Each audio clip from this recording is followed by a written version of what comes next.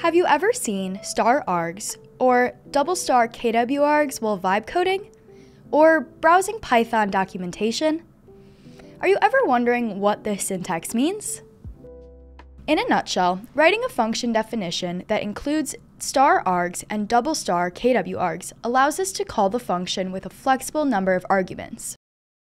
Okay, but why does this matter? And what's the difference between star args and double star kwargs? Let's break it down with a simple example. Consider a simple function that displays a customer's tea order. For now, this function will take two arguments, the name of the customer and the type of tea they ordered. Using these inputs, the function prints out the order. Calling the function with Alice as the customer name and chamomile as the tea type prints out Alice's order. The function works great, but notice that it requires exactly two arguments, no more, no less. This can be an issue if an order is more complicated. For example, Bob might want to order a black tea and add a splash of oat milk. However, if we call the tea order function with three arguments, Python throws an error since the function was defined to only accept two.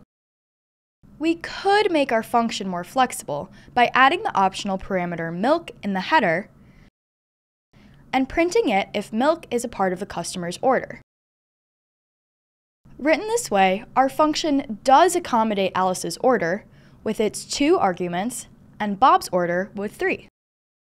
But what about Tony, who wants the same order as Bob with the addition of a spoonful of honey? To accommodate Tony's order, we would need to repeat what we did earlier, add an optional parameter, and conditional statement. Clearly, this approach doesn't scale very well. Ideally, we would like our function to support any number of order extras without having to constantly modify it. That's where star args comes in. Instead of endlessly listing optional parameters and writing conditional checks, we can simply write star args in place of the optional parameters. By adding star args, we're telling Python that the function can accept any number of positional arguments after the customer name and tea type. More precisely, the star operator tells Python, collect any extra positional arguments into a tuple called args. For example, in the function call for Tony's order, the strings oat and honey will be collected into the tuple args. Let's verify this by printing args during the execution of the function. As expected, during the function call for Tony's order, args is a tuple containing oat and honey. For Bob's order, the args tuple contains only oat. And for Alice's order, the args tuple is empty. Super flexible, right? Our function now handles an arbitrary or flexible number of extra positional arguments. And the value of those extra arguments are conveniently stored in a tuple. This means that, to print the details of an order, we can simply loop through the items in args and display each one. Running the code again, we can see that every order is displayed with its corresponding extras. Finally, we want to emphasize that in the star args syntax, the star operator is doing the heavy lifting. This operator is what tells Python to pack the extra positional arguments into a tuple called args.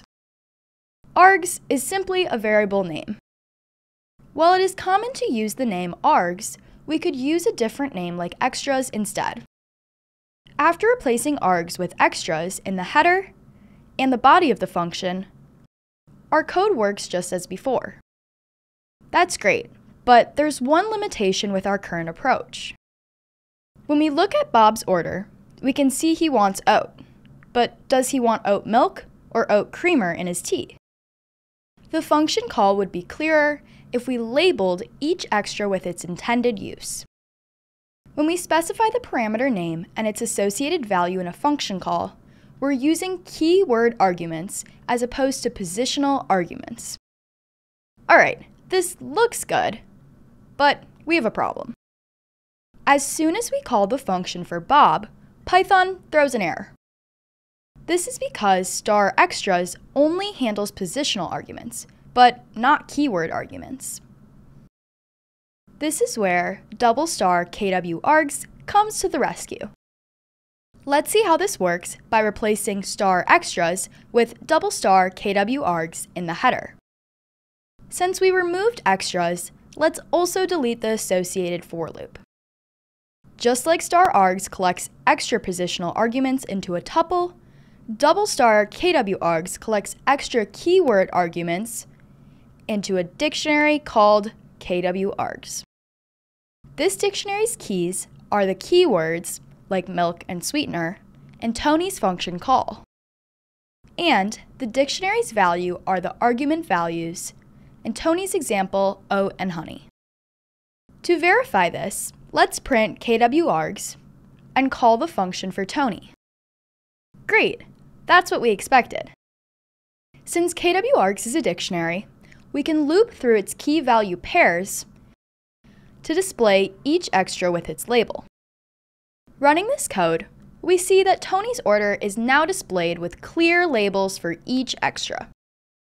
To see how this works for the other orders, let's uncomment their function calls. Notice that Alice's order works perfectly fine even though we didn't pass any keyword arguments for her. In this case, kwargs is simply an empty dictionary. Similar to star args, the double star operator is what does the work here. Kwargs is just a variable name that programmers commonly use. But we could use any name. It really doesn't make a difference. Awesome! So far we've seen how to make our function accept a flexible number of positional or keyword arguments. But to make our function even more flexible, we can use both together. When using star args and kwargs together, star args must come first. To display the extra positional arguments, we'll rewrite the for loop iterating through args. Let's see how this works by modifying Tony's function call to pass both types of extra arguments. In this call, oat is passed as a positional argument and gets packed into args, while sweetener equals honey is a keyword argument that gets packed into kwargs. When we run the code, we see that Tony's order displays both oat, which was printed during the execution of the positional argument loop, and sweetener honey, printed during the execution of the keyword arguments loop.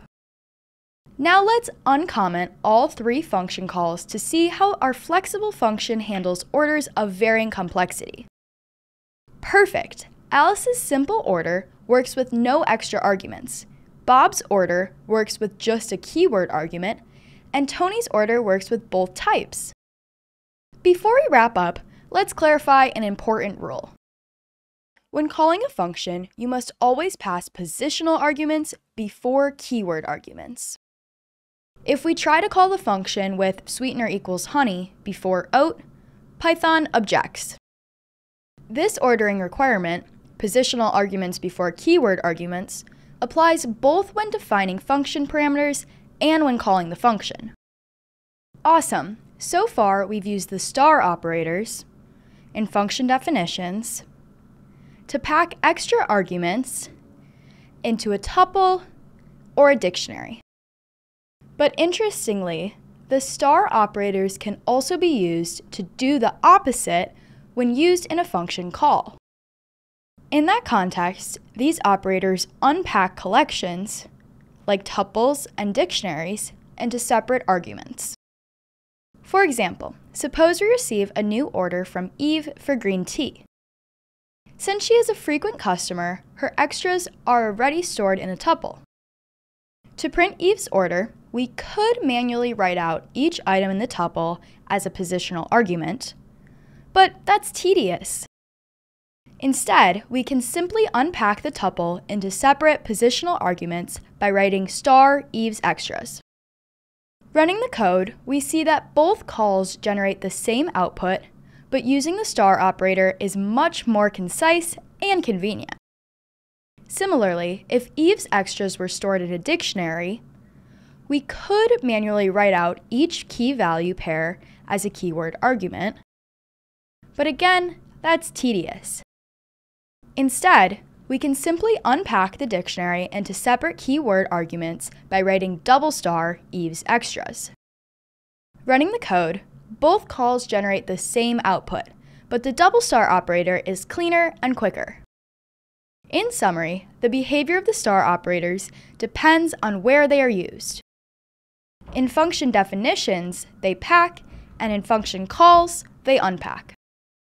When working in Python, you'll see *args and *kwargs used in many popular libraries, like matplotlib, and in some design patterns like Python decorators.